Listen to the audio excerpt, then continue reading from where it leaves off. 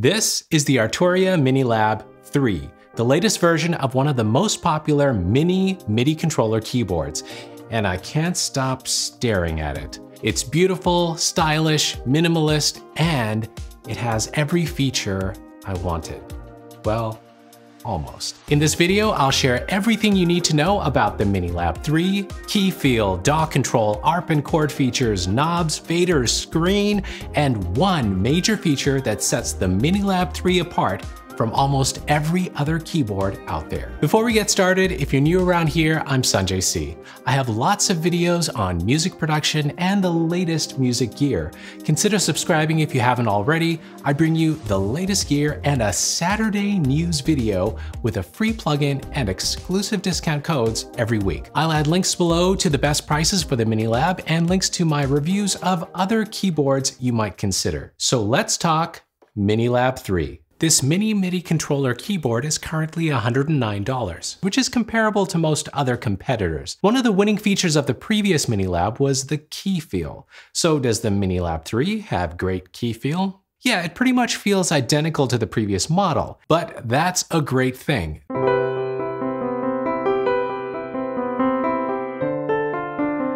These 25 velocity-sensitive keys have the best feel of all mini controllers I've tried. If you're a pianist, you'll be happy with these. It feels natural, and it's easy to be expressive.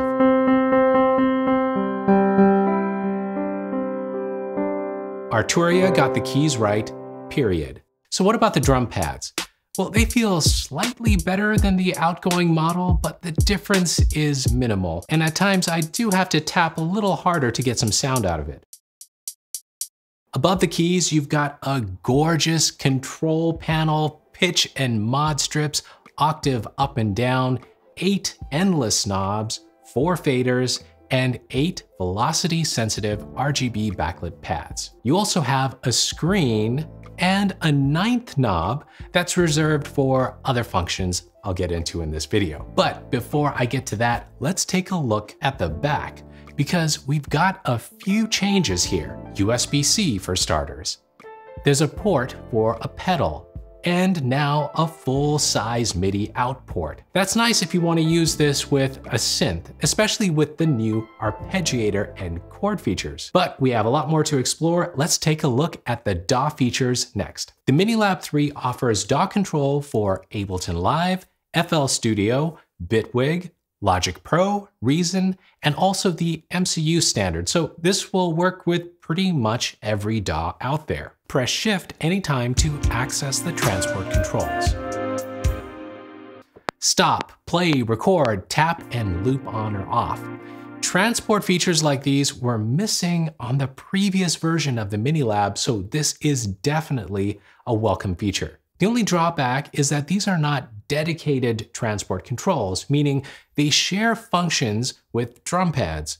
So you need to tap the Shift button to access them. That extra button push may not give you optimal efficiency, but I'm nitpicking here. I am really glad they added this feature. Now, check this out. When I tested the DAW control features, I discovered how much excellent control you get. In Ableton, you can use the knobs to control Ableton devices. And you can see the selected device's name on the screen, which is awesome, so you know what you're controlling. And when you turn a knob, the screen shows you the name of the parameter you're controlling. And the unit of measure, hertz, decibels. This is done very nicely. The 4 faders control one track at a time. Here's what I mean. Fader 1 controls the selected track's volume. 2 and 3 control the sends, and 4 controls the pan. I wish there was a way to control multiple track volumes at the same time instead, but that's not possible out of the box. I'm kind of surprised they implemented it this way, but you may like this, and it is useful to always have these controls for the active track. In Ableton Session View, clips can be triggered with the pads and the active scene by clicking in the black knob.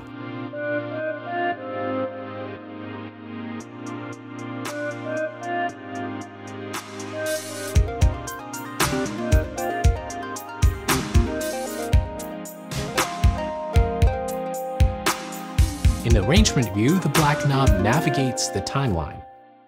So the Minilab 3 covers great Ableton control, but it doesn't give you as much dedicated control as the Novation and Launchkey Mini, which Novation really designed around Ableton Live. But the Launchkey is missing a major feature that gives Arturia an edge. I'll get to that in a sec. In Logic, the Minilab 3 gives you all the same transport controls and the track names and plugin parameters show on the screen. In FL Studio, you get similar features and screen feedback of preset names and plugin parameters that you're controlling with the knobs. Arturia has added more features like a built-in arpeggiator and built-in chords to bring the Minilab up to par with the latest modern MIDI controllers out there. But before we explore those, I want to cover the feature that makes the Minilab stand out from almost every other MIDI keyboard out there: deep virtual instrument control. The Minilab 3 gives you outstanding control of one of the best virtual instruments out there, Analog Lab. Analog Lab is a plugin that gives you access to Arturia's massive collection of virtual synths, pianos, electric pianos, strings, and more. And they've integrated the control of Analog Lab right into the Minilab 3. So you can navigate all the presets from Arturia, load them, and then modify and sculpt the sounds with the 8 knobs and the 4 faders.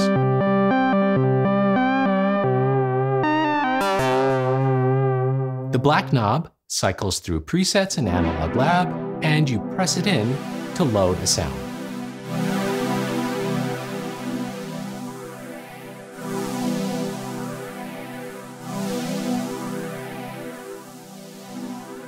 You can also use Shift and Turn to cycle through sound types.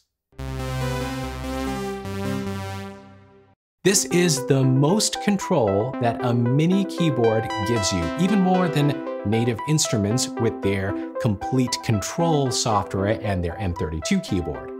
This is a sound designer's dream, and Arturia has executed it beautifully on the Minilab 3. And the deep virtual instrument integration is something that is a sure win over other MIDI controllers at this price. Question: how important is virtual instrument control to you in your studio? Comment below. By the way, Arturia includes Analog Lab Intro with the Minilab 3, so you have tons of sounds to get you started and some other software I'll get to in a bit. But for now, let's explore the other 2 features that Arturia has added: arpeggiator and chord features. You activate the arpeggiator using the Shift button, and a long press with Shift gives you arpeggiator options.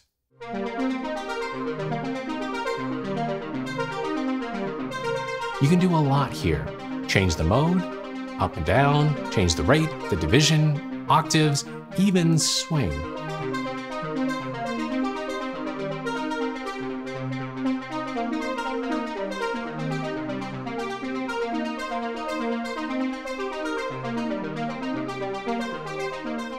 Chord mode is accessed by pressing Shift and the Hold button. Now, single notes play chords.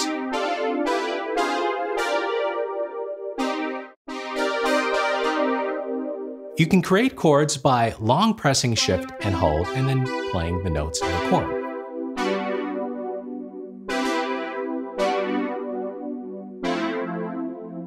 So what about the Minilab 3's drawbacks? There are a couple, but before I get to that, if you're interested in checking out my comparison of all the best MIDI keyboards available right now, check out the video right here. I cover Akai, Native Instruments, M Audio, and more in that video. So there are a couple drawbacks with the Minilab 3 when comparing it to the previous model and some other keyboards out there. The previous version of the Minilab had 16 knobs that gave you a few more controls for sculpting sound in Analog Lab. But this new version 3 has 8 knobs and 4 faders, so 12 physical controls in all. Still good and more than enough for my sound design needs. The Minilab 3 doesn't have a dedicated note repeat button like some other keyboards like the Akai MPK Mini Mark III. Note repeat is useful if you're drumming on the pads and want a quick way to repeat a hi-hat, for example. The only way to achieve this on the Minilab 3 is to activate the arpeggiator, which requires a bunch of other taps and presses, and you only get that effect on the keyboard, not the pads. Listen, neither of these drawbacks are deal breakers in my opinion. I just thought I should let you know. So what about software? Well, the Minilab 3 comes with Ableton Live Lite, which is a beginner DAW if you don't have one already.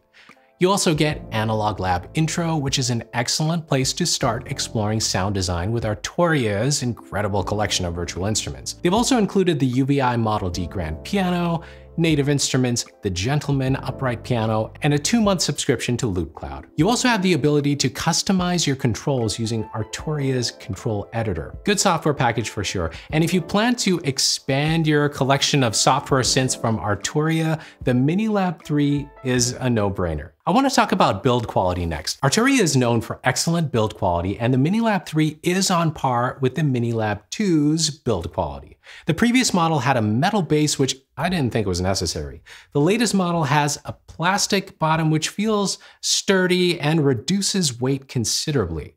The knobs and faders feel great and precise. They have a tighter turn feel, more resistance compared to the older model, and compared to some other keyboards. The Minilab 3 comes in 2 colors, the classic Arturia white and a black version. Arturia has included a 5-year warranty on the Minilab 3, so they really want to show you that they're standing behind their build quality. Lastly, this is a gorgeous controller. I have to say, it's the most beautiful MIDI controller available right now. The design is simple, modern, elegant, and inviting. I want to display this in my studio. So there you have it.